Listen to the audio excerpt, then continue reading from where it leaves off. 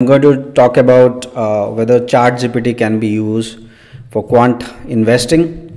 Well, it can certainly be used in some areas. If you want to write Python code to do an algo trade, yes, you can use it. And for a variety of other things also, you can use Chatgpt. But you really need to be careful about it when it comes to, how much you rely on the results from Chatgpt or other language models, Chatgpt like tools. Okay. And I'm going to talk about what are the things that you should be careful about if you're using Chatgpt for investment decisions, not necessarily just algo trading, but also other investment decisions you are making based on Chatgpt. One should be very careful about for a variety of things. First thing is that AI models are not that effective in quantitative finance. I made a video on it also already on my channel, why AI and ML models are not that effective in quantitative finance. Well, AI models are very good in many other areas. For example, in healthcare, for example, to predict healthcare outcome, to predict whether someone has cancer or not based on the data provided from the screening test. AI models can do a good job. AI models can do a good job when it comes to predicting weather events. Because AI models are very good when it comes to if the historical data will get reflected in the future. But that's not the thing in stock market. If so many traders are using the same AI tool to predict the stock price of a given stock, it is likely that that won't take place.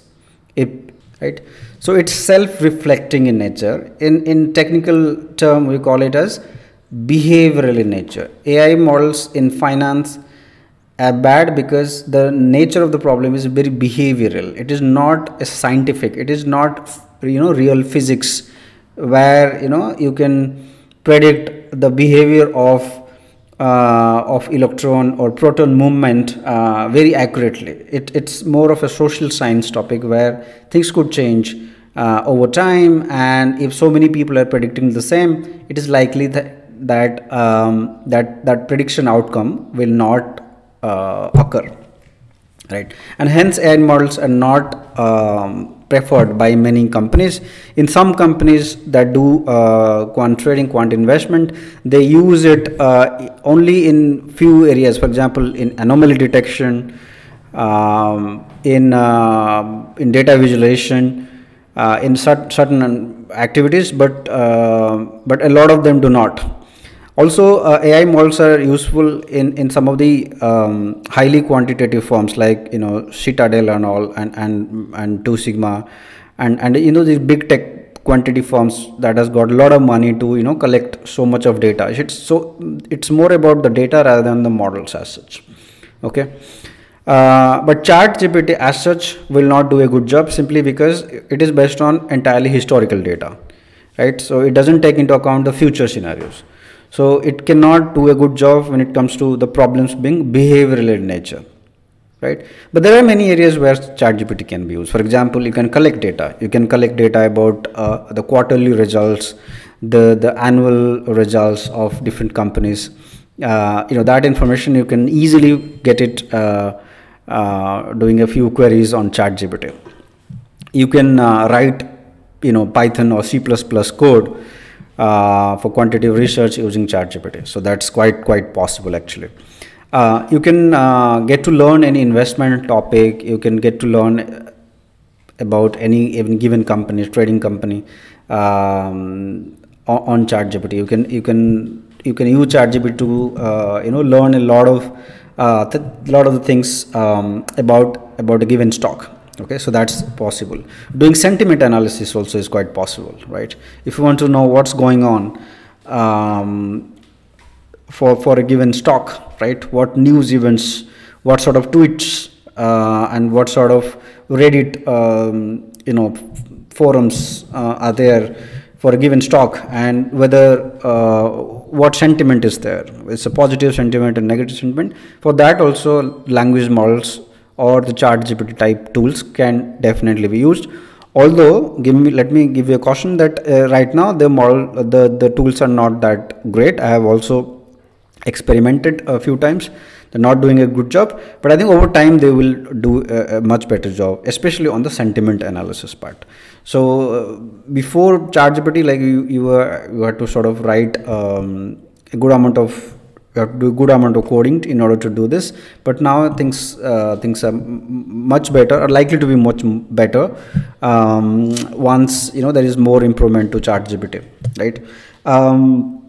Having said that, sometimes it gives completely biased results also. If you have used ChatGPT, we can tell you that 9 out of 10 times it does a very good job, but once in a while it does a very, very poor job. I don't know why.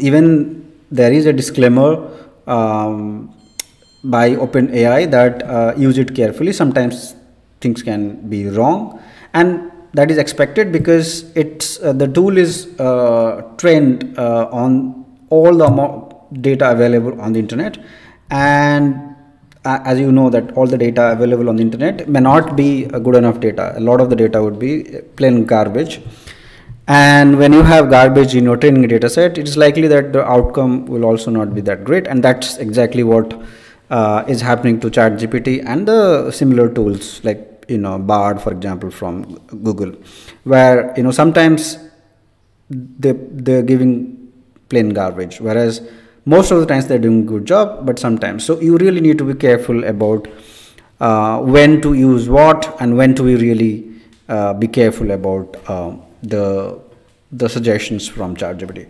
But one really good thing about ChatGPT is that you can quickly prototype something, right? You can quickly write your algorithm, backtest your algorithm very, very quickly on ChatGPT. So the coding part will be much, much easier. That's true, but you really need to tweak it, right? So the modeling part or the research part is something that you will still have to do it. ChatGPT is not going to be able to do it, at least for now. Maybe in the future it will be more powerful, or there will be maybe investment specific GPT tools. You never know. I think some companies are also coming up with their own GPT tools, like Bloomberg is coming up with its own GPT tool, JP Morgan. I think other financial firms will soon have their own GPT tools, but they will be proprietary, and I think a normal person may not have access to those sort of tools. The generic ChatGPT tool that is there cannot simply be used for investment decision. You need to be, because it's not made, it's not tailor made for investment purpose, right? It's more generic, so it can be problematic. But the coding part you do in quant research or trading can easily be done using ChatGPT, and in fact people have started using it also in many places. I was talking to a friend of mine working as a senior quant in a company, and he was telling me that he is now using ChatGPT for all the coding work. He is not going to Stack Overflow now for any coding questions. So that is actually increasing his productivity. So from a productivity point of view, it's definitely going to help you a lot. Also from data collection point of view, it is amazing actually, especially getting the non-traditional data, right? For example, Twitter data or any other social media data, just to do sentiment analysis on a given financial product. It's quite amazing. But to be able to write an algorithm, I think ChatGPT is not a good tool yet. Okay. And as I've said already, that ML and AI models do not do a good job when it comes to predicting behavior actually. Not just behavior in the financial markets, but also behavior in society. So for social science problems, and it's quite nascent, by the way, because it's still evolving. It's just been a few months when ChatGPT was launched, and it hasn't been peer reviewed, right? Some might argue, well, it has been peer reviewed. OpenAI has reviewed it thoroughly, but it's not an independent review. There is no government independent review by the government, by any other independent agency to know whether it's actually working fine or not. I think there are many examples of people sharing their own experience on LinkedIn that ChatGPT is not doing well on many things, right? So especially for investment, where the stakes are very high, you're going to lose money if something goes wrong. you need to be really careful about. For other things, right, for entertainment purpose, you're writing a piece of software, things are good. But just taking investment decision on face value from ChatGPT is not a very good idea. Okay, so that's what I wanted to share with you. If you have your own experience, please share in the comment section. If you want to reach out to me, please feel free. Thank you.